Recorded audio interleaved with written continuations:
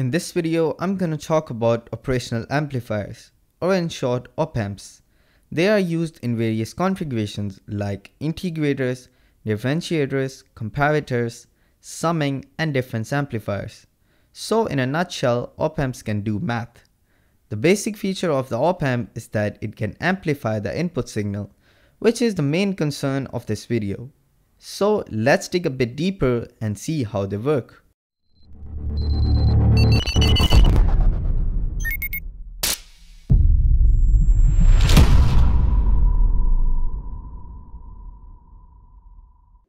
The simplified symbol of the op-amp is just a triangle with an inverted and a non-inverted input. So if some of you are wondering what is the reason why they use these confusing names rather than just saying it plus and minus, is to make you feel noob a little bit. No offense by the way, but believe me, in the end of this video, you won't be a noob anymore. So moving on. If I want to make a non-inverting amplifier according to this schematic, you can see that there are two resistors, one for the inverted input and one for the feedback. The function of these two resistors is to set the gain of the amplifier according to this formula, which is only valid for non-inverted configuration. So if I set the feedback resistor of 100 kΩ and the input resistance of 50 kΩ, so after doing a bit of math, we get a gain of 3, meaning that our input signal will get multiplied with a factor of 3. So to give you a practical example, I will use my favorite LM358 op-amp, which is a dual op-amp IC, means it contains two op-amps inside. Now to give power to this IC, I am using this 9V battery. This power is needed to amplify our input signal. Speaking of the input signal, I will use my DIY fancy function generator to generate a sinusoidal signal with a frequency of 1 kHz. This output will feed into the non-inverted input of the op-amp, since we are trying to make a non-inverted amplifier. So at this stage, if I probe the input and the output of the signal with my oscilloscope, we can see a successful amplification of the input signal. But wait, why the hell there are no negative peaks? It makes sense. The reason for that is we are supplying only the positive voltage to our op-amp, like 0 to 9 volts.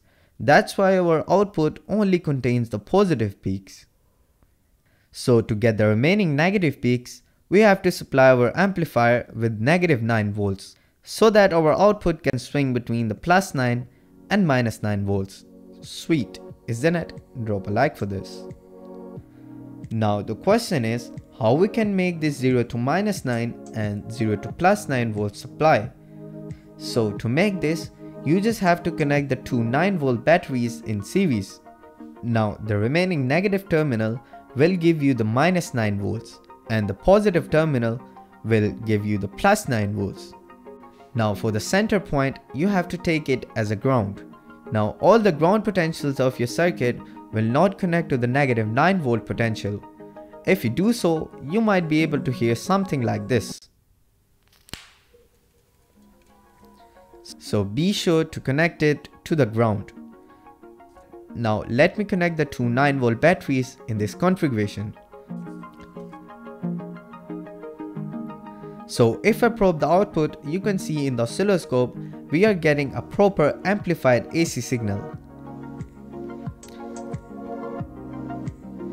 At this stage, one important aspect you have to notice is that these op-amps only increase the amplitude of your signal.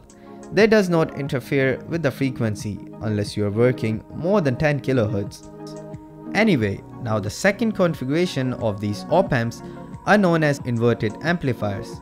In this configuration, we just supply our input signal to the inverted input and the rest of the circuit remains the same.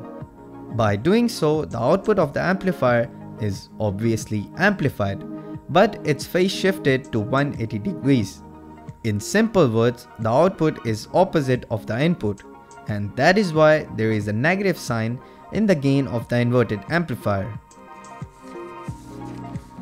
So in a nutshell, we can say that in a non-inverting configuration, in which we have to connect our signal to the positive terminal, only the amplitude of the signal gets amplified.